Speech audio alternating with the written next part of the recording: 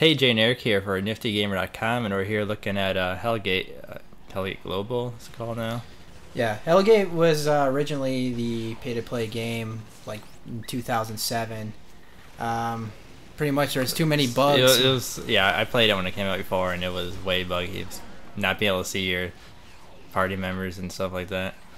Yeah, so there's too many bugs, so basically the game pretty much flopped. So, Korean company picked it up, and now it's coming back to the U.S. as a free-to-play game called Hellgate Global. I think Hambitsoft picked it up. Yeah, Hambitsoft. Yeah. So what class have you been playing in it? Well, there's three classes, or three main types of classes, and two classes in each one. I've been playing the Hunter class, specifically the Marksman. Yeah, that's like the only class I haven't tried yet.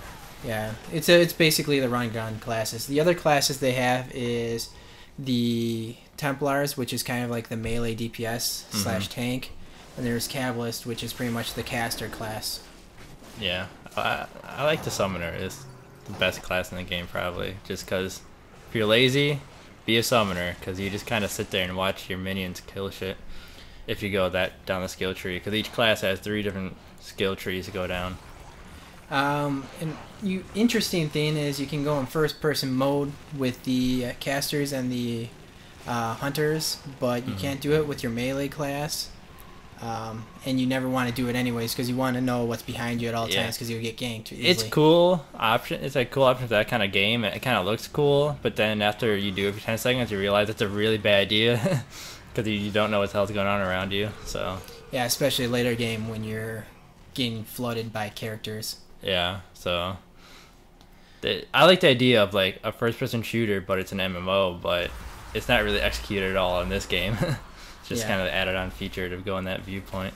If you would have to classify this game with another game, the closest one would be considered a hack and slash like a Diablo, but as a 3D. It's basically all about loot. Love my loot. Ultimately, you want to kill bosses and stuff to try to get better loot and make your character look shiny and cool. I like being shiny. And you can also mod your loot and whatnot. There's a lot of random shit. Half the stuff in the game you can't even use it, like these cryptexes and those other things. Can't remember what they're called. But cryptexes. Well, I know cryptex is for a quest for. Yeah, I know. I'm saying you can't use it yet in the game. Okay. So you'll have a lot of stuff in your bank that you're not sure if you save or not because it's for future stuff. It's not even out in America yet. It's out in Korea. The moddings includes you can actually add specific items, little pieces of mods that you find lying around as your loot. You can also upgrade it, and there's always a chance to increase the actual item itself as like a old like D&D style +1. Yeah. You actually have the was it 4 different types of mods, or maybe there's more? There's like the ammo clip add-on. There's fuel, ammo, relic. There's a couple more I can't think of. Yeah. So what do you like about the game? I like loot. I really like loot, and it's you kill a few monsters and you just like shit all over the place. And the thing I like about it most is there's bosses like everywhere. It's not just like there's one, kind of like WoW, where it's like there's a raid boss that you fight, once a week, and you get shiny loot. Then it's like bosses will spawn right in the freaking dungeon, mini bosses. And sometimes like they'll be like, a guy comes from, spawns from hell, and he'll come out, and then you kill him, and like 3 more come in his place. Like, okay, you just got like a mountain of loot sitting there, so that's always fun. Yeah, that's really the main point of the game, is trying to get the cool loot. Like I said, I kind of agree with you on that. That the thing is, like, you keep on wanting to look for those bosses just to see what kind of loot, because you get random one. There's some unique items that's always going to really have the same stats, but a lot of chances you're going to get just random good items. The problem that I saw was because, don't ask me why, but it seemed like when they were trying to bring it back to the U.S., they have a lot of translation issues. I don't know if they just... Now this I don't get. The game started in America. They brought it to Korea. It's like, okay, they translated to Korean or whatever. Then they brought it back to the U.S. They're retranslating it instead of, just having the original files. Because, I mean, of course, if there are new content, they'd have to retranslate it. But the original skill trees and stuff, like half the skills and skill tree, it's like need translation. So you're leveling up, and there's no option in the game to redo your skills unless you actually pay money for it. So if you mess up, you know, you're screwed. And half the skills you just kind of take a gamble on unless you actually go onto the web and do some research and see what the skills do, because they won't describe in detail what they actually do. Yeah, it was really kind of hard seeing exactly what does what. There's not really a whole lot of information out there on the web right now. And half the time people say stuff and it'd be wrong. Yeah. And it's just like, I know a lot of the airstrikes, they say, well, it increases damage, but when you upgrade it, it doesn't say that keeps on increasing damage. Mm-hmm. But it actually does. So that's my complaint too. And it's even to the extreme where you're linking items in chat, and it's like filtering out half of the items too in translation. Yeah, the filter system is just nuts. Like, I know some MMOs have it where it's like it's not too bad, where it's like, okay, it filters chat. Usually nowadays they have the option to turn it off, but they don't. But it filters their own items, and some items just have the right words in the title, title of the item, where all you see is asterisks against the whole item.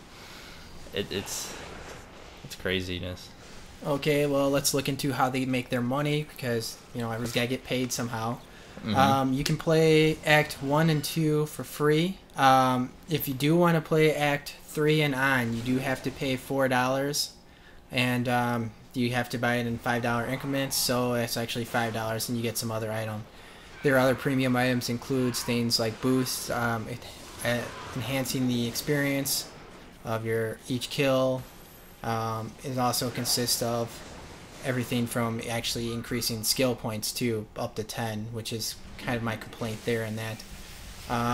The gripe that I have is, in order to respec, you have to basically pay for that too, and it's like what, $10 to $15 respec, depending on what you're looking at.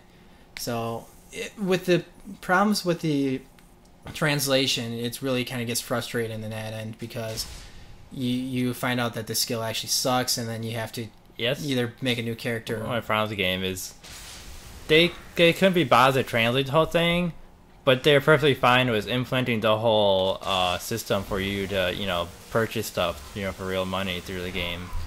While it's in beta still. Yeah, it's in beta still, and they give us money. Yeah. It's kind of the first time I've seen that, but whatever floats their boat, I guess. So ultimately, Jay, did you kept it installed, or did you uninstall it? It's a fairly solid game. I'm a loot whore, so I kept it installed. And even though it's a 4+ year old game, I kept it installed too, just because it's something nice to play randomly.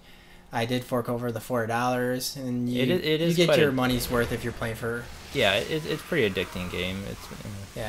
And it's all, like I mentioned, it's all loot and bosses. It's fairly satisfying, to keep grinding and playing it. Thanks for joining us. That was our review. This is Jay and Eric for niftygamer.com, and we'll see you next time.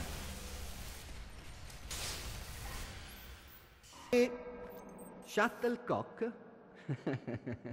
Shuttlecock. What an awesome word. I wish I sold a shuttlecock. Whatever the it is.